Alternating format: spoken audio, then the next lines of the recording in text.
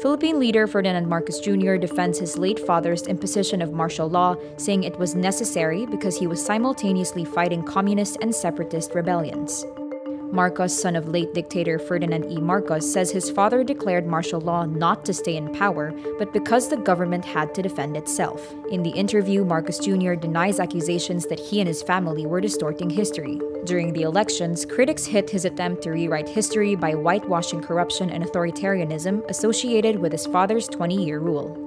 The Marcos patriarch died in exile in Hawaii in 1989, but his family returned to the Philippines to launch a comeback that culminated in Marcos Jr.'s election victory in May.